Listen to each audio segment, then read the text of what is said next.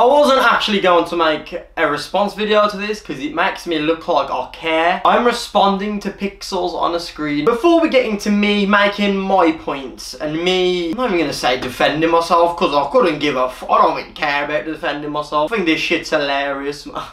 This shit is jokes. Like, I had a damn microwave stuck to my head. Do you know how many people are going to remember that? In comparison to, do you know how many people are going to remember that news article that said, man stole toy from a shop, gets a fine? I'm pretty sure this story is a lot more interesting than your everyday read on another website. Which is why you're all clicking it and why you're all reacting so much, because it's fucking bizarre. Let's face it, you don't see this every day. I understand why you're freaking out, and I understand there's probably other few things that you're probably mad at, which I'll get into another point in the video. I'm screen recording on my laptop so you guys get an insight of what's on my laptop. I'm gonna go through and click through a few news articles that have been writing about me, which is basically every fucking news article in the UK, Australia, New Zealand, fucking Belgium. Literally every main media outlet has covered this subject like your mom covers her acne with concealer. So we're gonna dive right in. Just by you typing in microwave, this is a top story. That's when you know you've done something right on YouTube. Firefighters were left seriously unimpressed after spending an hour freeing a YouTuber whose head had been cemented into a microwave. Apologies there, guys, didn't mean to piss you off. Suppose it was a fun day at work though, wasn't it? Guys, I would like to take this moment, yeah, this is directly from me. I appreciate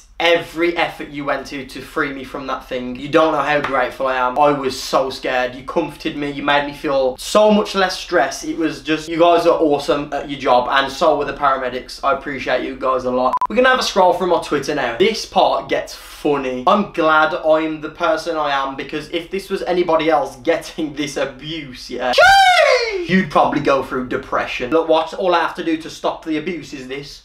Done. Sorted. Katie Hopkins. Removing the ironing board from his arse was even harder. Don't understand what the fuck you mean by that, Katie. Suck my left bunion. She looks like she's about to serve a school dinner. Fucking dinner lady at the primary school. Oh, and here she is again. Dinner lady looking ass. KSI tweeted me. Oh my fucking god, that is actually hilarious. Jay, you're an idiot, but I love you, man. Big up, KSI.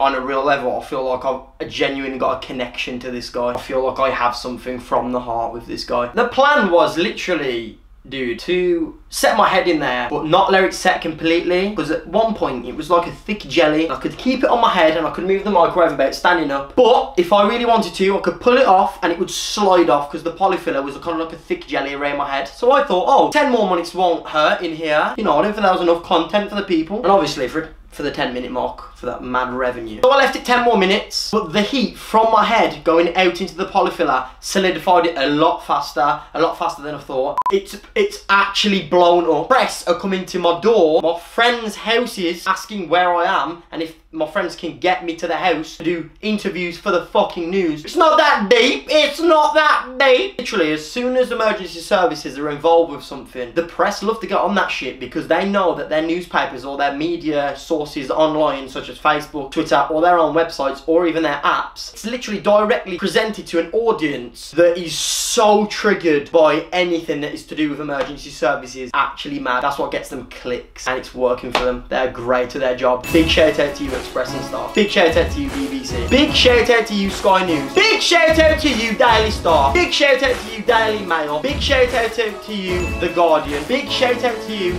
The Independent. This list goes on for fucking ever. Literally, that spotlight is so strong, I've got a fucking tan on my eyebrow. Okay, a big conclusion and a big answer back from me. This whole scenario has had 5 different responses, and I'm gonna go through each one and kind of give my opinion on each one. Some of you are right, 100%. Some of you are fucking that small-minded. My wrist has more enthusiasm than your IQ. So, a lot of people are saying, this is where our taxes go. I'm gonna break something down to you right now, which is, it's probably gonna shock you. It's probably gonna make you realise a few things. Probably not, because, you know, some people you actually can't shut down. A lot of people are like broken laptops, you know, and the power button doesn't work. That's what a lot of people are like, and they're so stubborn to their opinion. It doesn't change, because they don't like being wrong. Just like me. right now. But it's an opinion, guys. No one's fucking right. No one is right because none of this is fact. This is where our taxes go. Okay, I'm going to read out a statistic that I had to work out myself earlier with a calculator and some help from Google. Roughly 0.0002p of your yearly enthusiasm on the yearly earnings went into this incident, which is about 0.000005 pence a day from you sat at home if you're a full-time employee. 0.000005 pence a day. That's how much this incident cost you. You earn that by blinking. Drunk driving, drunken fighting accidents, drug abuse,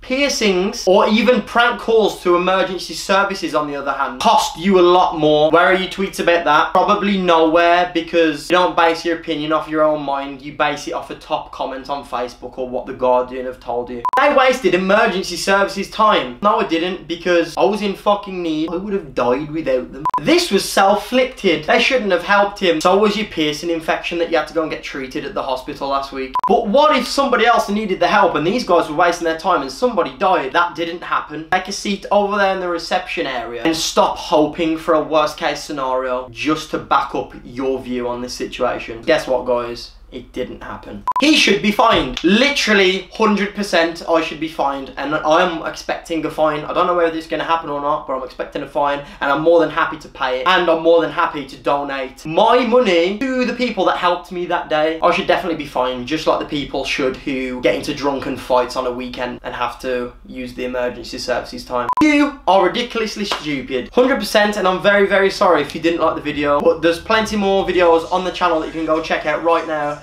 that's probably not as controversial as this, and it suits your preference a bit more. But yeah, I want to round this off there. Hope you're all having a great December. OBD goes on sale tonight at the TGFstore.com, 9 PM, so make sure you go cop some stuff. It's limited edition. Just thought I'd plug that right in there. But until tomorrow, guys,